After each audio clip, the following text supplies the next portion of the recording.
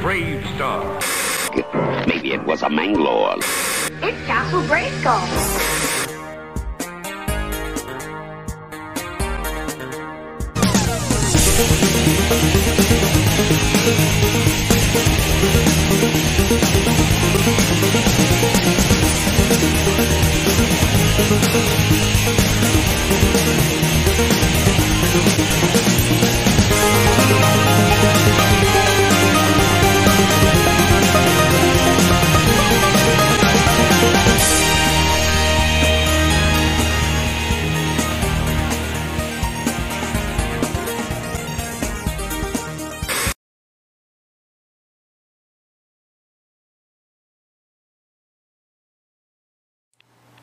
Hey guys, welcome out to another episode of That New Toy Smell. I'm Pixel Dan. And I'm Killen. Filling in for Duvall. Where's Duvall? Sick. He's sick. H1N1. H1N1. That's right. Actually, Scotty Cash actually does have H1N1. Yeah, not good. That's why he's not here either. Not good. So we're doing this new format for the show, for That New Toy Smell. We thought we'd try something different. We're not breaking up the segments anymore. We're doing more of like a real show. Like a real show. We want to make it more like a studio show. So that's what we're doing. It's still going to be awesome. Although this isn't really the setup. We're still working. This is like a tentative go at it. So think of this as That New Toy Smell round 2, the trial run. It's like the what is that called when you get like a trial run at a video game or something? A demo. The demo or like the demo. There you go. This is the demo. Beta test? Beta testing. That's what I'm looking for. Thank you, Dirt. The beta test of That New Toy Smell. Guys. Hi. Dirt back there running the camera. So what we're going to do is, before we get into the actual review video segment of That New Toy Smell, we wanted to kind of go over some of the hotter news headlines this week for toys. Stuff that we usually will talk about on our weekly toy podcast, It Figures. And one of the big toy headlines I wanted to talk about this week was Mattel's announcement, or their first photos of the Battle Armor He-Man figure. Battle Armor He-Man is one of the bonus figures in the Masters of the Universe Classics line, and he's the first variant that we've seen so far in the entire line. So he's like, it's the first time we've seen like a new He-Man figure that's not the original He-Man. And generally, people don't like variants, but when it comes to Battle Armor, people just go gaga over that guy, so everybody's cool with it. So it's the flip? Well, it's based on the one with the flip chest. So it doesn't flip? It doesn't flip. Well, then that's not Battle Armor here. And that's kind of why I wanted to bring it up, because the way that they did it is they actually have interchangeable pieces that you can put on his armor, so that if you want it to be clean, you can just put that piece on. If you want it to have the scratch on it like this, you can just put that piece on. No, so that's how... No? See? Really, if it's Battle Armor, you get to punch it, and its chest flip. That's what I'm kind of wondering, how many fans actually feel that way about it, because the Battle Armor, I mean, that action feature was awesome. Generally, I'm kind of an anti-action feature person, and I think a lot of collectors these days are. So is it just the same He-Man with an armor piece? It's basically the same He-Man. He's got like a new armor piece that is removable. Like you can take the whole thing off. Identical He-Man. The figure itself seems why identical. don't they just sell me the armor? That's a very good point. It is a very good point. I mean, not that we don't like He-Man figures and more of them, right? But if it's the exact same figure, I just want the armor. That's a good point. I mean, if it doesn't have the action feature built into it. But if you flip it, if you make a little spinning wheel, then I definitely want that figure. But you're not going to get it since it doesn't have the... It's not one you'd be interested in? Well, no, we're going to get them all. Well, but yeah. I mean, that's the other thing. If you're collecting them, you're going to collect them all. Yeah. It's just really... Many of the collectors out there are like... Just help my pockets out a little bit and just give me the armor. Just give me the armor. Yeah. Now, Mattel has said that they're going to work on some type of an accessory pack or something, where they're trying to release a pack of just weapons and whatever, but they haven't announced like any details on that. I have no idea when that's coming. Something like the Battle Armor seems like it would have been perfect for that. Well, I'll let it slide. Just because we had no other choice. Well, I mean... And they said at the beginning, Mattel did say at the beginning that they're not doing any action features whatsoever. So I mean, it's kind of like we could expect that this is the route they were going to take. And I do appreciate them offering the ability to change the plates on it so that you can have the scratched pose or the double scratched or whatever. But it really does kind of lose something. So in the Skeletors next? I hope. They haven't announced it, but I can only imagine that if they're doing the Battle Armor He-Man, you got to. Battle Armor Skeletor. Yeah, we have to. I think a lot of people actually probably use the Battle Armor figures as their main He-Man and Skeletor as kids, so I know a lot of people would like to see that. So, yeah, I mean, and like the bio on the package. That's the other thing I was really interested to see, how they were going to explain it in his bio. And basically, Mattel, the bio on there just states that Adam is able to, draw further powers from Grayskull to acquire special armor if needed in battle, and that's their explanation for why Battle Armor He-Man exists. Oh, well, that makes sense. I'll take it. Yeah, yep. I mean, you don't need an elaborate explanation for anything like that. That's perfectly fine with me. We saw, in the cartoons, he had snake armor and stuff like that before, so whatever, I'll take it. I think I'd rather have the snake armor, though. The snake armor is cool. I think a lot of people would rather like to have the snake armor. I don't know about rather, but a lot of people would like to have the snake armor. Well, we'll take what we get. We'll take what we can get. So that's just one of the main headlines I wanted to bring up this week. If you guys want to get more of that, you can always check out the podcast every Wednesday on thatnewtoysmell.com. Check out It Figures. Moving right along, I wanted to kind of talk about the review that we're getting into today. Transformers and Transformers 2 both coming out in theaters has kind of brought the whole the transforming robot toys back into the mainstream, I think. A lot of kids these days are back into Transformers, and of course that was big when we were young. Right. And so, Transformers, it's a real hot thing right now. But I think a lot of people forget about, and of course kids these days don't even know about, some of the other characters like the GoBots. And then, of course, my favorite spinoff from the GoBots, the Rock Lords, which you can see right here in front of us. Now, the Rock Lords didn't transform into cool, trucks or cars or airplanes. They just turned into rocks. And to some people that might be, whatever, that might be boring or silly, but... Well, in their defense, back in the day, everybody was playing outside more, so it made more sense. That is true. For it to be outside, you could say, I have a whole army of Rock Lords and have a bunch of rocks. And then just have like one or two commanders, That's how Mom got out of buying a bunch of toys for a kid. Just go play with the rocks outside. I'll give you one. He could be the leader. Well, we were all super rich or nothing. We had to make do what we could. Sticks and rocks, Rock Lords. So I had a couple Rock Lords as a kid, but I completely forgot that they existed until a couple Toyman shows ago, believe it or not. I stumbled across some Rock Lords at a Toyman show, and I just, it brought all my memories back. I forgot they existed. I got so excited, so I scooped them up, and of course I had to do some looking into them, and that's what we're going to talk about today. It's one of my absolute favorite transforming toy lines. It's the Rock Lords. So let's take a look at that video. During the 80s, the Transformers dominated the market when it came to transforming robot toys.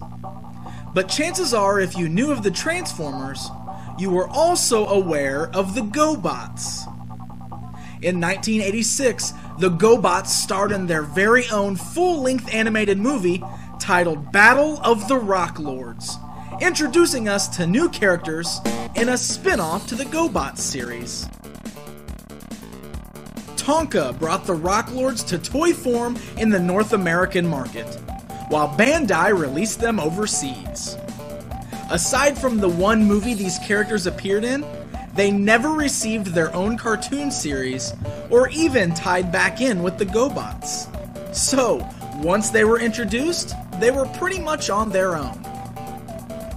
With the tagline, "Powerful Living Rocks," the story of these characters tells that the heroic Boulder, leader of the good Rock Lords, are in a constant struggle to save their home world of Quartex from the destruction by Magmar and his band of evil Rock Lords.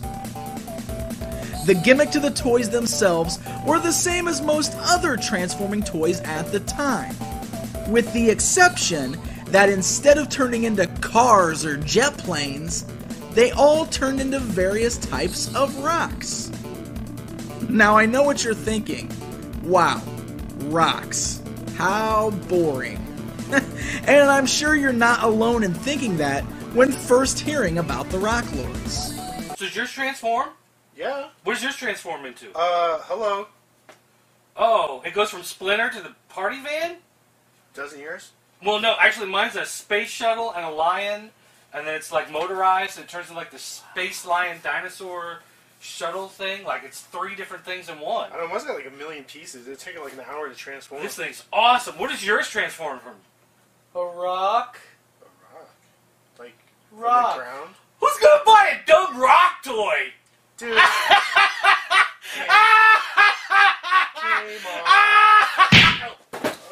No. I like rocks! I regret nothing! But even though they just turned into rocks, there really is something special about these guys. For one, they're quite a bit more posable than a lot of the transforming toys at the time. And in robot mode, they really do have some creative and unique looks. And I've got to be honest, in rock form, they're really great as well. Each has its own unique style, modeled after a different type of rock. The details are what make them great. Some have a cool marble-like swirl to them. Others just have little rocky bumps or holes. And then there's some that are even metallic. So even though they just turned into rocks, they were still dang cool looking rocks. The names are a bit cliche, but still a lot of fun. Characters bear names such as Boulder, Magmar, Nugget, Brimstone, Crackpot, Tombstone, the Two-Headed Sticks and Stones, and many others that are just like that. There were only 3 series of figures released, but they got more and more elaborate as the line went on. Towards the end, a series of Shock Rocks were released. Shock Rocks added action figures to the Rock Lords. 3 of them had features such as ball throwing or a grappling hook, while the other 3 had a push button that automatically made them transform. Then there were the Jewel Lords. Released as part of the 3rd series, these 3 figures were made of a translucent plastic and were more crystal-based than rock-based. The Jewel Lords are really sweet-looking toys, but are now 3 of the hardest figures to find out of the Rock Lord series.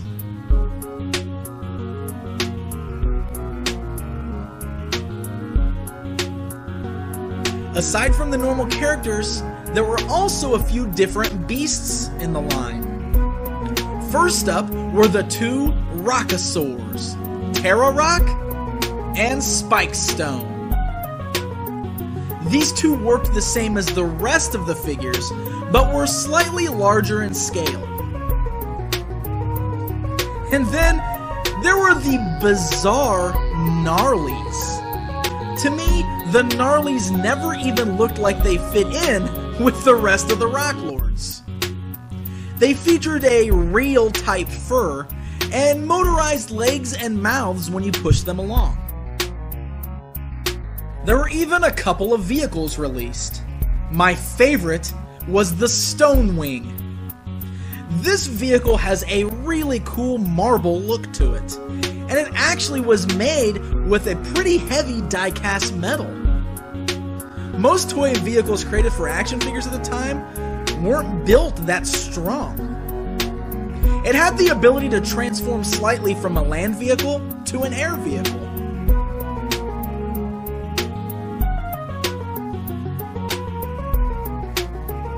The line only lasted for 3 series of figures, but as you can see, we got a lot to choose from in the line.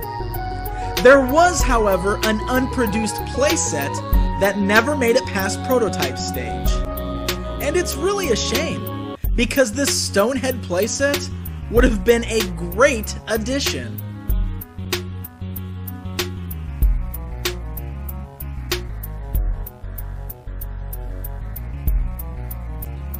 Rock Lords was a really great series of toys.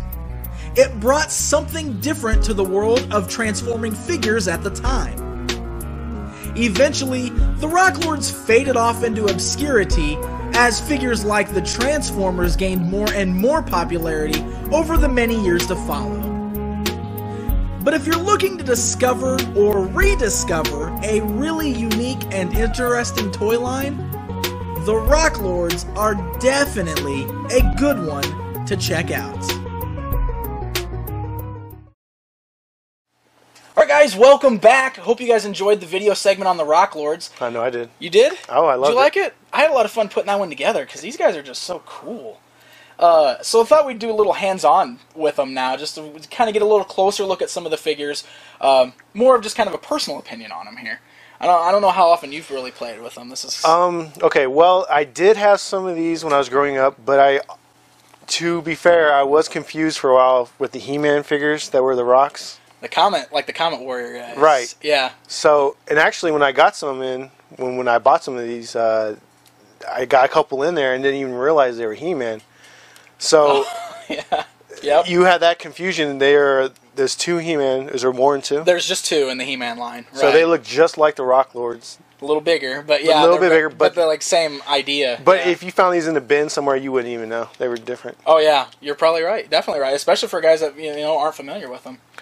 Like, I joke around about how they may not be as exciting as Transformers or anything, but like when I was a kid, I was a big rock collector. Like seriously, I would walk around outside, I would pick up rocks, I'd bring them home to my parents. I'd be like, "Look what I found!" They'd be like, "Yeah, great rocks, good job." So, but like because of that, I think that might be why these are so interesting to me. Like the transformations are pretty easy and simple, and some of them are goofier looking than others. Like this one here. That just looks like a dude folded up. Yeah. but like maybe that's how they came to be. Yeah, they were like, well, we got these weird molds. They transform. They don't really look like anything. Rock Lords. Rock Lords. But then you got guys like Boulder here. When you get him folded up, like he actually looks like a boulder. It's a little better. Some of them are better than others. One of the ones like here, I think his name is Magmar. Oh. I don't remember all their names off the top of my head. But when you transform this guy. Yeah, he looks about Magmar. He's red, right? Magmar. Like this guy here, his face doesn't even go away. So, it's like, see, some of them are better than others. Wait, how many were there in this line? Is this like pretty much it? This is a good portion of them. There were about 3 waves of them, as we talked about, and then 3 waves. Yeah, there was only about 3 waves. They didn't last long. They were just a spin-off of the GoBots. Because they were actually in that GoBots movie. And they spun off from that, so available at Kmart. But I think one of my favorite things about is that a crack at Kmart or a crack at the GoBots? I think yes. I think it's a crack at both. One of my favorite things about them, though, is actually like... No, wait. The GoBots were awesome. Okay, look.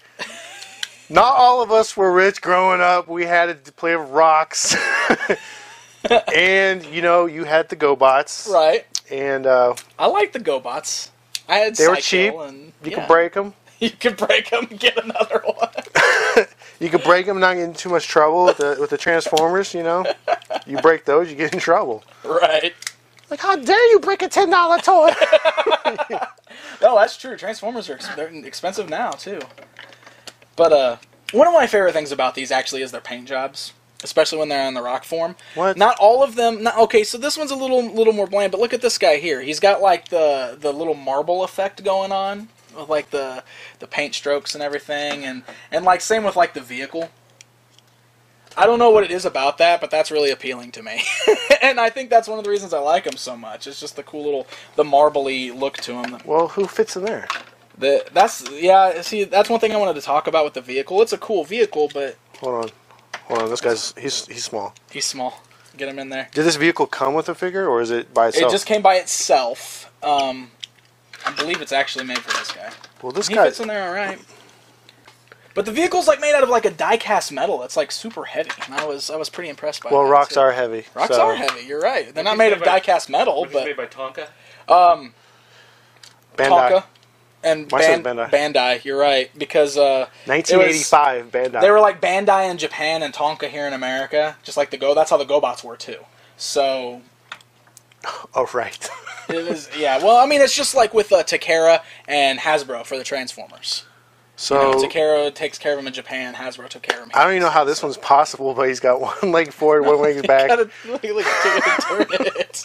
I don't know what you did. Hey, look, he's all better. Oh, I turned it all the way backwards, so we're good. Anyway. Well, now his head's backwards. I know. I turned it. There we go. Okay, well, this is us. They did come with breaking instructions, but we don't have those. So 20 years later, we're going to kind of figure it out. That's right. Anyway. No, it's still not right. No, and then he's got to take his foot out now. Look, fold it out. This is. Okay. This is a big controversy. This guy. In Well, 2009. Yeah. We Well, wanna- how do you transform Rock Lords? We don't know. How many comments are we going to get? You guys did it wrong. That's not how you transform them. We don't even know. Well, what we're I doing. want to make sure we're doing this correctly. And besides, this is cutting-edge technology back in 1985. That's right. We want to make sure that we're representing it well. That's right. Because this is going to look retarded now. But if we go back, 85 called you not representing. I'm just trying to keep it real. Keep it real on the Rock Lords. All right, Killen. Final thoughts on the Rock Lords. What do you think of the line? Well, I wish... Do you know what the retail price was?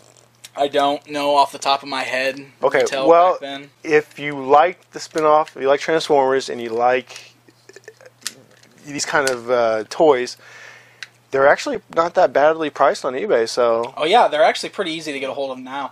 Some of the ones from later on in the line were a little harder to get a hold of now, and they're a little more pricey. But generally, you can track these guys down for a pretty good price. So if it looks like something that interests you, I definitely recommend going out, seeing what you guys can find. Cause Yeah, I don't know if I collect them by themselves, but if you're collecting all the Transformers anyways, you kind of got it. yeah, if you're a Transformer collector or just the robots type stuff, or if you're like me and you like collecting obscure stuff, Well, that's it. these are a lot of fun. These are one of my more favorite of the obscure toy lines that I collect, just because of, they're just strange. How often do you find toys that turn into rocks? Well, great. Now we got to hurry up and transform them all because Get them all for the final shot.